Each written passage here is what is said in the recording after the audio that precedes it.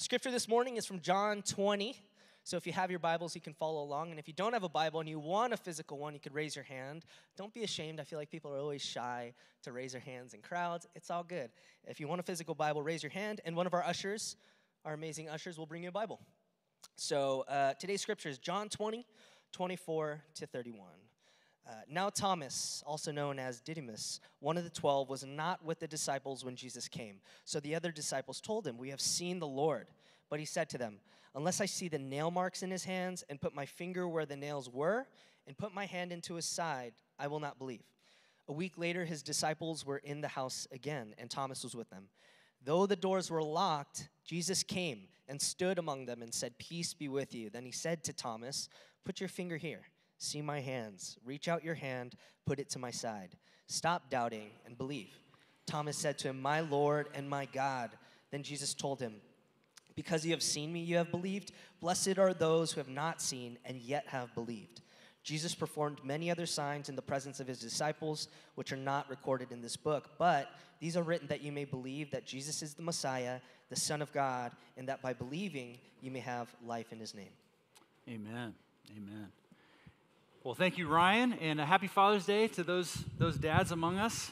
Hey, I know we've been clapping a lot. We've got to do one more round of applause for all the volunteers at Kids Camp this week. Thank you, guys.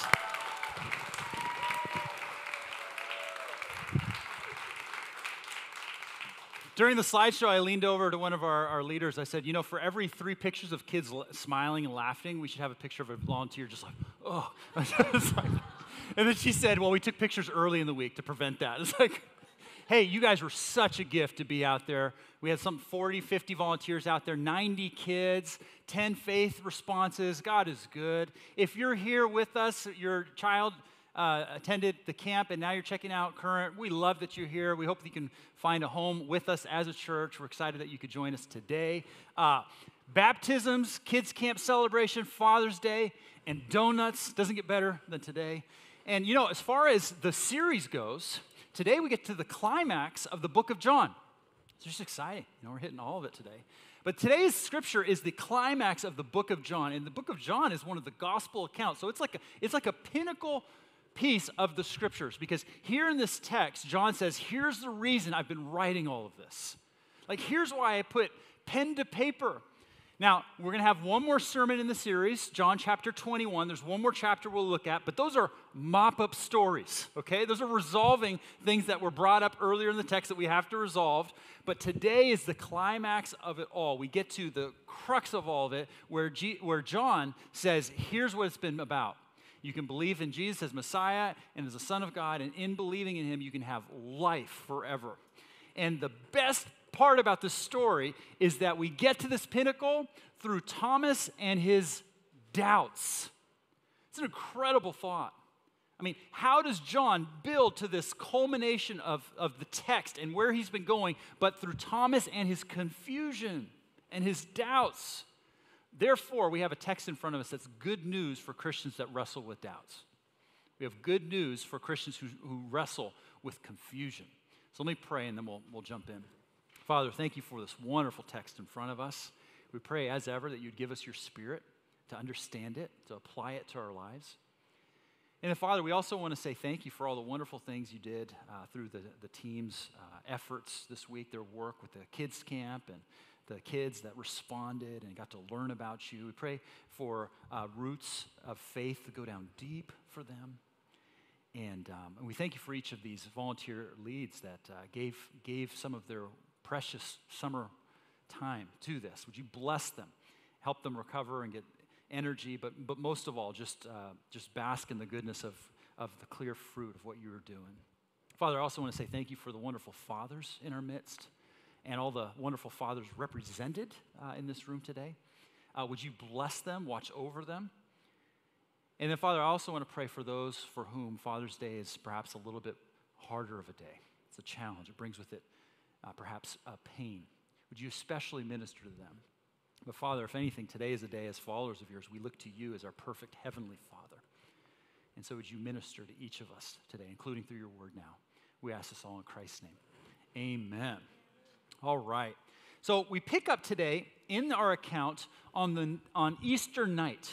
Okay, if you've been tracking through this series, we've been working through the book of John. I kind of cheated and looked at the Easter account early at Easter, and now we're kind of back, jumping to post-Easter. Today, we're picking up in the story where Jesus shows up on the night of Easter, after he's risen again to life. And so we're told, now Thomas, also known as Didymus, which means twin in Greek, one of the 12, was not with the disciples when Jesus came. So we're not told why Thomas hadn't been with the other apostles when Jesus showed up earlier to them in that same day. Okay, Thomas was out doing something, we don't know. He wasn't there, but clearly all the others are abuzz with excitement, okay? So the other disciples told him, "We have seen the Lord." And in fact, the way the Greek is putting it is they were saying this repeatedly. "Thomas, we've seen the Lord. We've seen the Lord." And, we'll see here in the text that he's kind of pushing them off. Like, no, I don't buy it. And it's not like the disciples then in that moment were like, all right, we tried, on to talking about the weather or what we're getting for dinner tonight, right? They keep pressing it. "Thomas, no, you need to listen to us. We've seen him. He's risen from the grave." But notice Thomas's response. He says, "Unless I see the nail marks in his hands and put my finger where the nails were and put my hand to his side, I will not believe." So Thomas is adamant. He's like, I'm not believing unless I see Jesus for myself. Now, if you've been to church for any length of time, chances are Thomas gets a bad rap in the Christian world. We know him as what? Doubting Thomas, right? And he just gets ripped on just all the time. In fact, one commentator that I came across this week, a very famous commentator, a guy named Adam Clark, for what it's worth, described Thomas in this light. He said, Thomas is unreasonable, obstinate, prejudiced, presumptuous, and insolent. In other words, this famous commentator is like, Thomas is a loser. Like, he's an idiot. He didn't get it, and how could this guy be in the scripture kind of deal? But before we give Thomas too bad of a rap, I think we need to acknowledge or remember how the other apostles responded when they first heard about Jesus. Because if you know the story, they didn't respond all that great themselves. So on the day of Easter, the first day when Jesus came back to life, he first showed up to some of the women, including Mary Magdalene, and he said to them, "Hey, I want you to go back and tell the guys, go tell the apostles that I'm here. I'll visit them later." So the women run back and tell the apostles, and the apostles are immediately like, "Oh, we already know that. I mean, he hasn't shown up to us, but we knew he'd been predicting that all the time. You could save what you're sharing because we already know." No, that's definitely not what they say. They responded in disbelief, and it's as if Luke, the one who recorded the account, totally busts them out. Listen to this. Luke says, "But they did not believe the women because their words seemed to them like nonsense." That's how the other apostles responded to the women when they were telling them that, hey, we've seen the Lord. And then Jesus showed up in that very same chapter right after these events. And he himself called out these other apostles by saying, "Why are you troubled, and why do doubts arise in your minds? Look at my hands, look at my feet. It is I myself. Touch and see." Does any of that sound familiar? I mean, it's literally the exact same thing Thomas was asking for and wrestling through. And yet Thomas is the one who gets all the shade. Like, I feel kind of bad for Thomas. It's like, we call him Doubting Thomas. There's no place in the scriptures the scripture calls him doubting. But we see Jesus responds to Thomas in essentially the exact same way that he did with the other apostles. Picking back up in verse 26, we're told a week later, his disciples were in the house again, and Thomas this time was with them. Though the doors were locked, Jesus came and stood among them and said, "Peace be with you." And then Jesus turned to Thomas and said, "Come on, my guy, you should know already." No, that's not what he said. Then he said to Thomas, okay, put your finger here. See my hands. Reach out your hand and put it into my side. Stop doubting and believe. Thomas said to him, "My Lord and my God." If you are the circling type, the highlighting type, the underlining type, I encourage you to do so with the words, "my God," because it's a tremendous pinnacle of all the text here. My Lord and my God. Then Jesus told him, "Because you've seen me, you have believed. Blessed are those who have not seen and yet have believed." So, of course, the key phrase here is "my Lord and my God." It's an incredibly important time, not just for Thomas, but really in the gospel account. It's the place where everything clicks for Thomas. Everything clicks really in the Gospel of John, where Thomas, once and for all, understands fully and completely who Jesus is and what Jesus is all about. And not just that he's Messiah, deliverer, but that he's God, God in the flesh. And as I've been mentioning, John, in his account here, has been building to this moment. He's been like, this is what it's all been about, that we would understand this. So if you were here with us when we first started this series in John, going all the way back to January, remember that?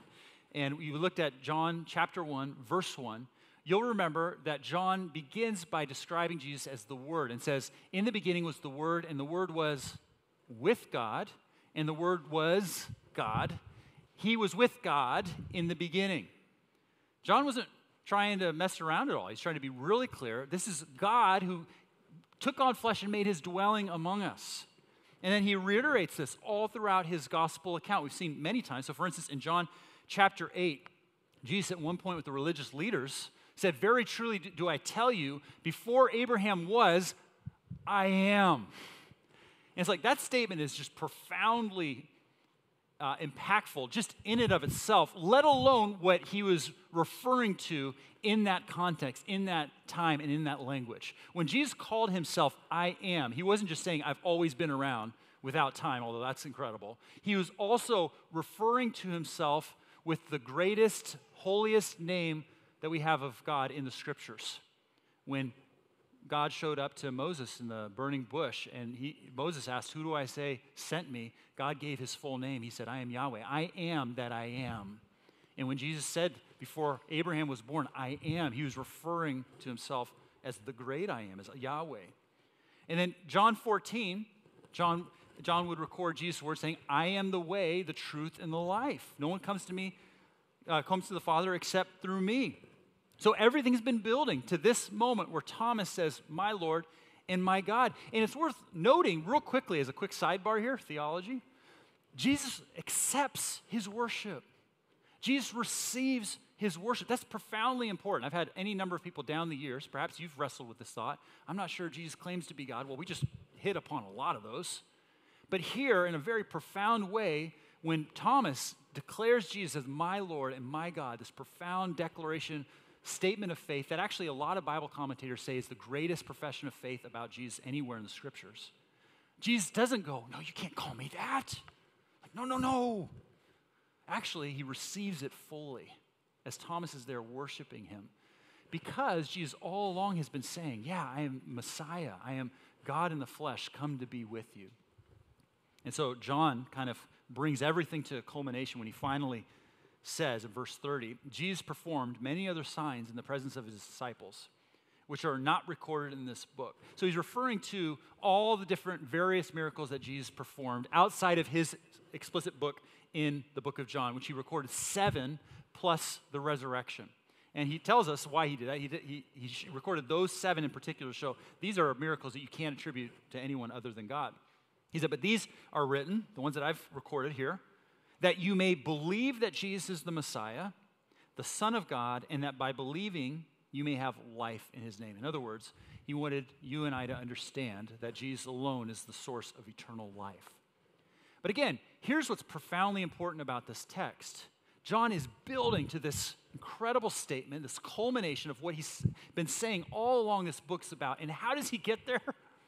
But through Thomas and his doubts. We have good news for Christians who wrestle with doubts. So I want to unpack a few of these and then we'll celebrate baptism. So number one, we see in this text, Jesus meets us in our doubt. Okay? To me, this has got to be the low-hanging fruit. But Jesus meets us in our doubt.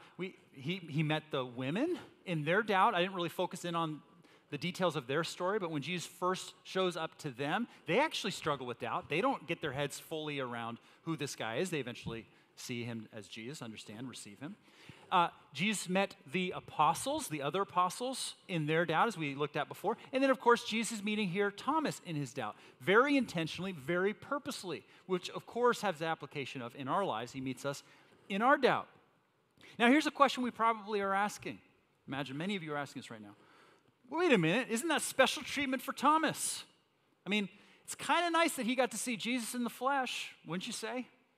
that for him, when he was wrestling with his doubt, he got to see Jesus' piercings and put his hand there on his side. Like, isn't that special treatment? And you know what? Answer to that question, it was special treatment. Jesus was very intentionally doing that with Thomas for a good reason and good purpose. What do I mean? Well, something we need to see in this text is Jesus is putting Thomas in a little bit of a double bind. Did you notice that? So when Jesus is interacting with Thomas, there's a little bit of a double bind element going on here. Because on the one hand, he's saying, Thomas, my guy, you shouldn't need to see me. You shouldn't need to see the hand, the markings. You shouldn't need to put your hand in my side. You shouldn't need any of that. On the other hand, Jesus goes on to say, hey, even though you shouldn't need this, I'm going to go ahead and give you what I just told you don't need. You know what I mean? Like, that's what's going on in the text. Like, what's going on there? Here's what we see. Thomas, as a believer, Jesus was making it just very clear, had everything that he needed. As a believer, Thomas had everything that he needed. But as an apostle, Jesus is like, okay, I'm going to give you something extra. I'm going to give you special treatment. Because that's what it meant to be an apostle. He was commissioning Thomas in a way. What do I mean? How do I know this? Well, one of the biblical definitions of what it meant to be an apostle was they had to have been present, eyewitnesses to the risen physical Jesus. Are you tracking? So for instance, in Acts chapter 1, excuse me, when the apostles go to replace Judas, who, kind of betrayed Jesus, right? They go to replace him. One of the requirements they articulate is we need to find somebody who was an eyewitness account to the risen Jesus. That's part of what it meant to be an apostle, okay? And then all throughout Paul's writings, another apostle, he always harkens back to his authority as an apostle. And by the way, as an apostle, was able to write some of the scripture. He always harkens back to his authority as a apostle, linking it directly to what? That he had seen the risen Jesus on the road to Damascus. Like, that to him was intricately linked because biblically speaking, that's what it meant to be. That was one of the requirements to be an apostle. Are we tracking? Why is that? Well, these are the guys who were literally commissioned by the Lord to go out and start the faith. These are the guys that everybody else have to turn to go, okay, they saw him, we got to take their testimony. And what Jesus was saying to Thomas as a believer was, Thomas, you had more than enough to believe. You know what I mean? That's why he rebukes him and says, stop doubting and believe. As a believer, he had everything we need. What did he have as a believer? The word of the apostles. The apostles there telling him repeatedly, hey, you got to believe this. It's true. We've seen him. Jesus is like, Thomas, you have enough. But as an apostle, okay, I'm commissioning you. I'm going to set you out. You're going to be one of these guys. So let me show you my side and all the rest of it. But as a believer, he had all that he needed. It's important to understand that Jesus saw that he had more than he needed. And you know what? We have the same of what Thomas had in a sense. Because all of the scriptures are directly linked to the apostles, the New Testament scriptures. That's why they're in the text, by the way. You see that evidently all the way out throughout history, going all the way back. All the earliest of church fathers would always ask the question, if the scripture, what's its apostolic authority? Who wrote this? And was it one of the apostles? Or was it one of the apostles kind of recording his thoughts for it to be said and put to paper? Paul was always hearkening back to that in his text. So for instance, we see in 1 Corinthians 15, where Paul says, hey, this is of first importance, okay? I always love when the scripture does that, because all of scripture is important, but then when all of scripture that's important says this is the most important, it's like, okay, I think I can track that. That's important, okay? Paul goes, hey, of all the things, this is of first importance. He says that Christ died, that he was buried, that he rose again to life, and that he appeared. And of the people he appeared to these apostles. And it's worth noting that that same letter, 1 Corinthians, is a letter that nobody denies was written by Paul. Even the most secular, skeptical scholars of other scripture texts, they might go, we're not so sure if that was scripture or whatever. I think they all are. But the point is, in 1 Corinthians, there's no dispute over it. Is this making sense? And so Paul, in the time in which, if it's attributed historically, which nobody doubts, said all these things, hey, this is of first importance, and he appeared to us. He was saying this all at a time when the people around him could have called baloney. You know what I mean? He was writing at a time where everybody had been like, you were claiming to be eyewitness accounts to that resurrection thing? Yeah, you guys are cuckoo. But we don't have any evidence for that. Actually, we have a lot of evidence for the Christian faith exploding onto the scene. And how did it explode onto the scene? Through the testimony, eyewitness accounts of the apostles. The apostles going out and saying, he really rose again to life. It's true, we've seen him. Now notice what I did not say, how Christianity exploded onto the scene. Christianity did not explode onto the scene by the apostles saying, hey, we found some really good teachings that are really going to benefit your life. There's a lot of things that will benefit your life in these scriptures. Wonderful. That's not what they said, though. They said, no, you got to believe this because Jesus rose again. We've seen it. We testify to it. We are eyewitnesses for it. And the reason why I stress all of this is, look, God meets us in our doubt in so many ways. It can happen in different forms and different experiences. But by far and away, what the Lord gives you and me today to understand who he is, what he's about, and how he meets us, including in our doubts, he's given us his word that he preserved through his apostles, including helping us understand through stories like these that God doesn't whack us over the head when we have doubts and confusion, but he looks to meet us, care for us, and walk with us in the midst of it. Some of you today, perhaps you're wondering whether or not you're Christian. You know what I mean? Like maybe you're wondering, I think I'm Christian, or maybe you're wondering, I don't think I'm Christian. I'm still trying to work it out. You've got these doubts that you're working through. And, I could take different forms of doubts. Like, for instance, I always think of my mother-in-law, who by education and trade was a scientist. For her biggest doubt was always around the virgin birth. She couldn't believe anything, she couldn't conceive of herself as a Christian because of the virgin birth. And it was an interesting conversation. She's very smart, but I would ask her things like, well, what about the other miracles, like the feeding of the 5,000, or, I just name a couple of these other miracles. She's like, yeah, I have no problem with those. I can believe those, no problem. So, but the virgin birth, no, I can't, that's too much doubt there. I can't. You tracking? For some of you, maybe there's like a doctrinal statement or theological thought, or maybe there's a, Old Testament story where you just can't get your head around, you got some doubt, you got some confusion. But here's what I'd say in the midst of all of that. According to the Lord, through his word, it really comes down to actually just one thing. What do you make of Jesus and his resurrection? What do you make of that? Because if you believe that God sent him into the world, died on the cross for your sins, rose him into life so that you can, by faith, have eternal life with him, that is what it means to be a Christian.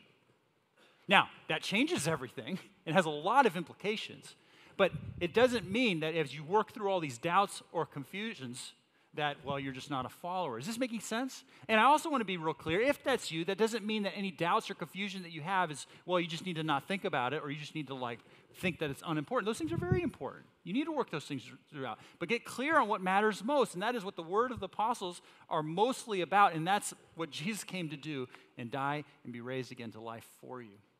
That's what it means to put your faith in him. If you want to put your faith in him today, it's receiving what he did on the cross and was raised again to life again on the third day by faith. Some of you, you've been followers of Jesus for a long time, and for you, you'd go, oh, you know what, David, it's not so much that I have theological or doctrinal doubts. Like I've had those in the past, or I've worked through them, or I'm not really concerned about those things. But you know where your doubts and mine arise? It arises when we doubt if God cares, or doubt if God will show up, or doubt whether he's working in our life, or if he's working in a way that we just aren't experiencing to be what we think he should be doing already. And if you consider that for a moment, you then realize that Thomas actually represents all of us, because all of us have doubts. It's not just theological doctrine. It's also just going through life and just being like, God, how could you, or where are you, or why not, And what we see is the Lord meets us in our doubt. And he does that primarily through helping us understand what the apostles were mainly teaching, the resurrection. What do I mean? Well, it's God's stamp of approval for promises like we see in, say, Romans 8, that in all things God works for the good of those who love him. And then later on in that same chapter, it says, if God graciously gave us his son, how will he not also give us all other things? Meaning we could trust him even when we have some doubts. All right, which leads us to the next thought. God meets us in our doubts. But number two, we see that he wants to, in our doubts, move us towards faith. Jesus here wants to move Thomas from doubt into faith. That's it's obviously the trajectory. That's obviously the goal. He came to him, and he said, hey, put your hands on my side. And then he said, stop doubting and believe. Then in verse 29, we're told, blessed are those who have not seen, yet have believed. So again, in this incredible pinnacle, culminating story of like who God is through Jesus, we see it through this story of Thomas doubting. So God is not looking to whack us on the head or throw us off the team in our doubt. Or worse, he's not going, hey, with your doubts, you just need to pretend they're not there. Fake it till you make it. What he's saying is, no, in your doubts, work them through, but his hope, his prayer, his desires for those doubts to move us towards increasingly faith. There are two forms of doubt in the scriptures. There's two forms of biblical doubt that I think are worth kind of mentioning right now. So one form of doubt is saying, you know what, I'm not sure how this is going to work out, so I'm going to go ahead and just take things into my own hands. You know what I mean? It's like, I don't know how this is going to work out, but you know what? God's either sleeping at the clock or he's just not available or whatever. I'm just going to I'm going to help him out. I'm going to help you out, okay? That's one form of doubt.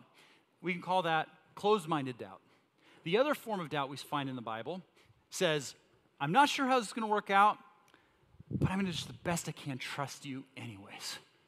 I'm not sure. I'm not clear. I've got some confusion. I've got some doubts with it, but I'm going to believe and trust that you've got this. We can call that open-minded doubt.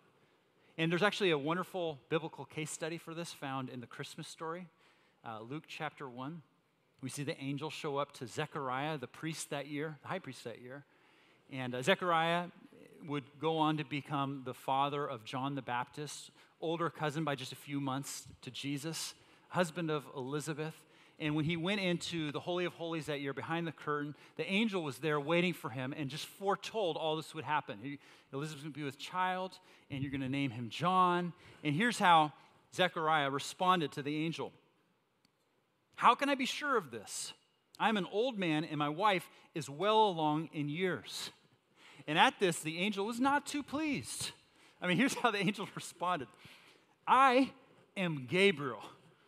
I stand in the presence of God, and I have been sent to speak to you and tell you the good news. But because you're not believing right now, I tell you, until this is all fulfilled, you're not going to be able to speak. And then we have recorded the first instance of charades in the scriptures. Zechariah comes out and is trying to pantomime what just happened like an angel. I would love to have been there that day when Zechariah was trying to, without words, explain what had just happened. Zechariah doubted, and it didn't go too well for him. Okay? Same chapter, same time period, same angel appeared to Mary and said essentially the same thing, although he said to her, hey, you're going to be with child, and you're going to name him Jesus. And here's how Mary responded. But how will this be? Mary asked, since I am a virgin. The angel answered her, essentially the Holy Spirit would make this possible. And she replied, I am the Lord's servant. May your word to me be fulfilled. And the angel left her. Like, wait a minute. Didn't Zechariah and Mary essentially respond with the same question? Right? Wait, how will this be? And then with Zechariah, how can I be sure of this? I mean, it's like, but with Zechariah, nope, no more talking, dude.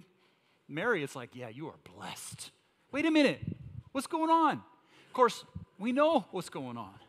Zechariah had closed-minded faith. He had this faith of like, I don't see how this is going to work, and yeah, it's not going to work. I'm not sure I'm on this.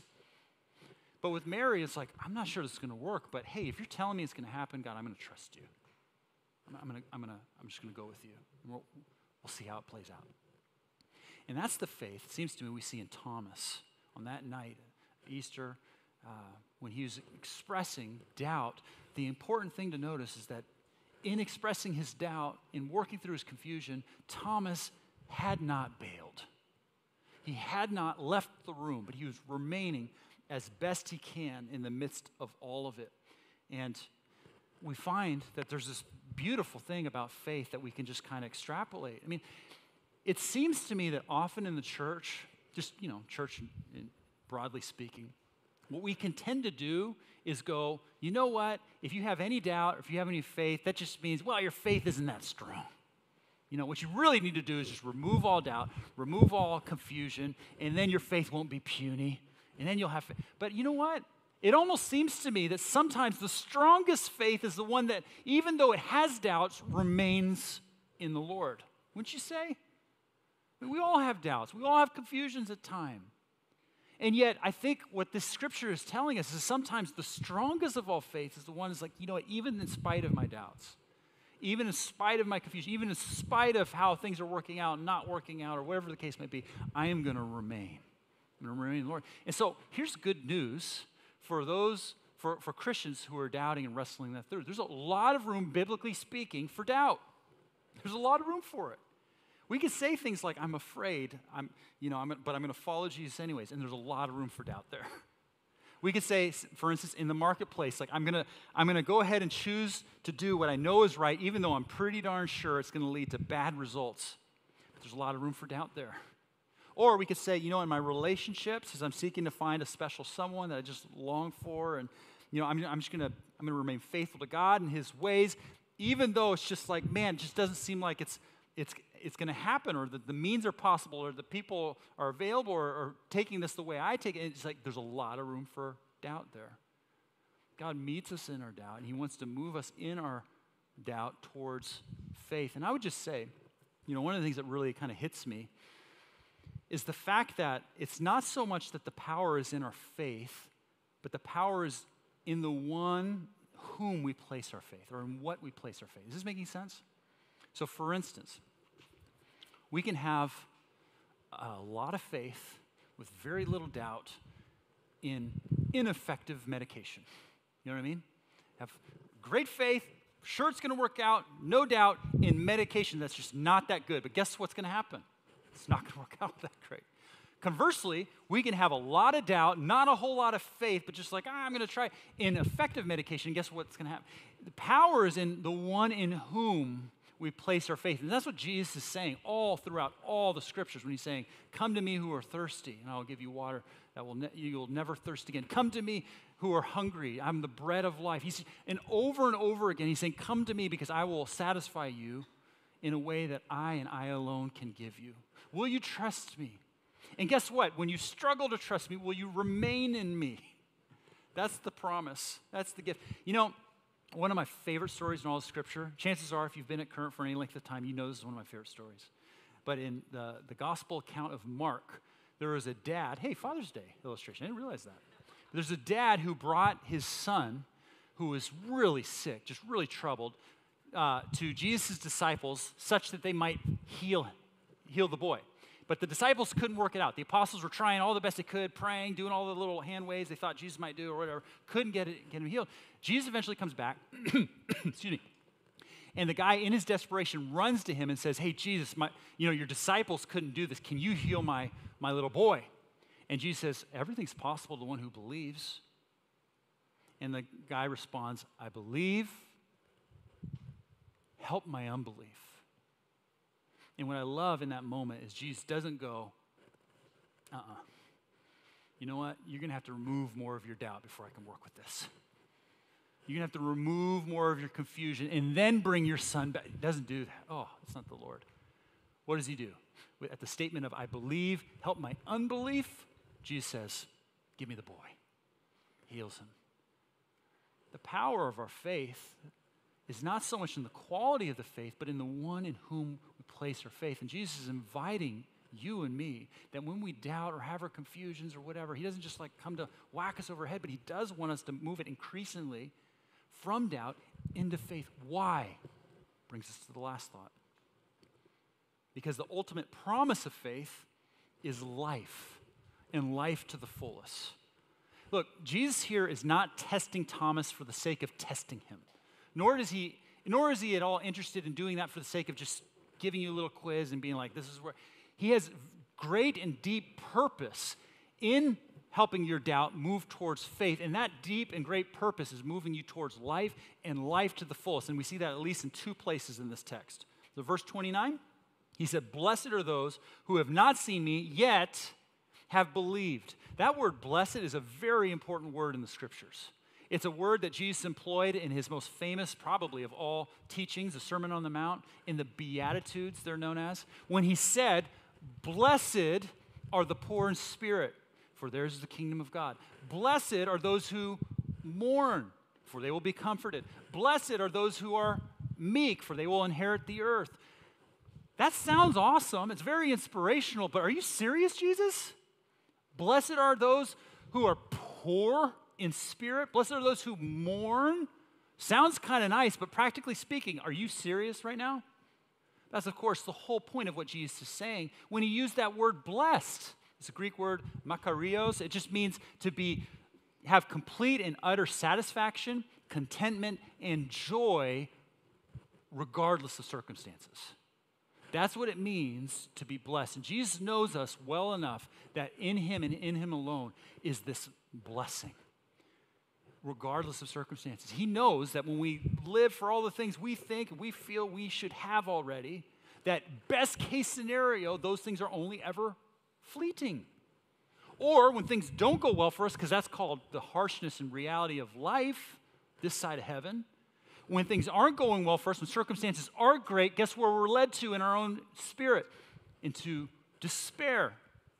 And Jesus said, blessed are those who come to me for me, because in me and in me alone, I can give you this life, this blessing, this contentment, this joy. I love how Danny in his baptism story, which you'll get to hear, I don't want to spoil it too much here, just give the highlights. He highlights this thought of how before in Christ, he found a lot of love to be conditional out there. He said, but in Christ I found that all love is unconditional. That's a profound statement.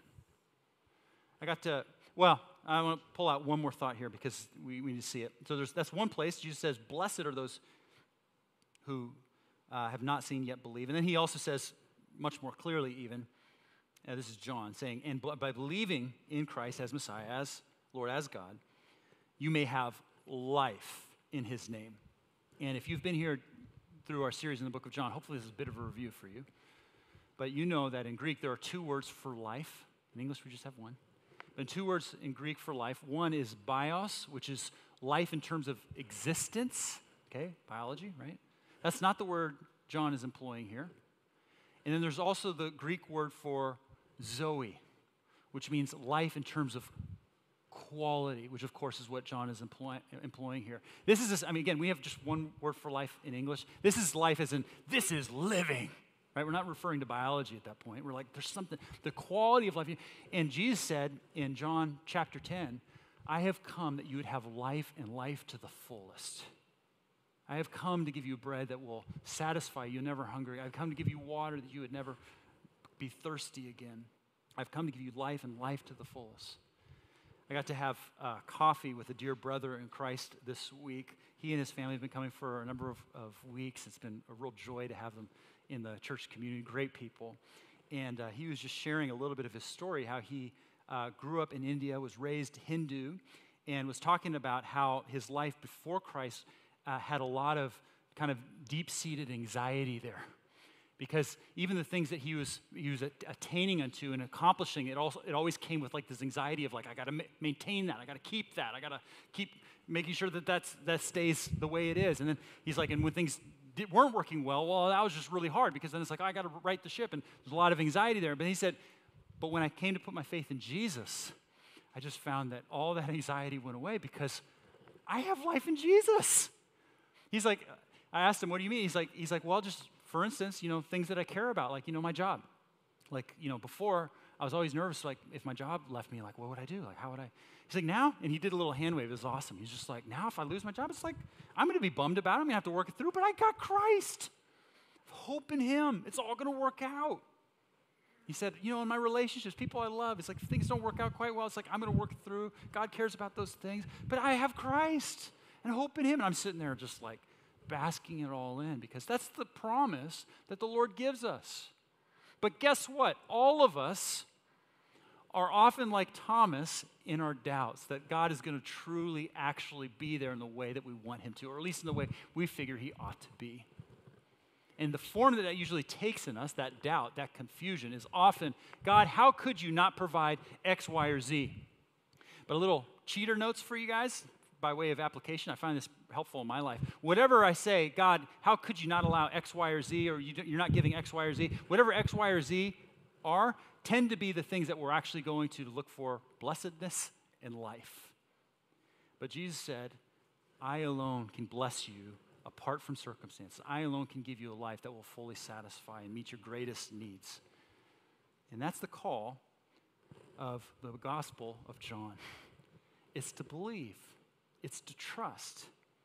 And when you struggle with that, to know that God loves you, cares for you, is not looking to beat you over the head with your doubt and confusion, but is wanting to know, what are you going to do with that doubt? Is it going to move you away from him, or is it going to move you towards him? Because the promise is, with the stamp of resurrection on top of it, God will meet you in your doubt.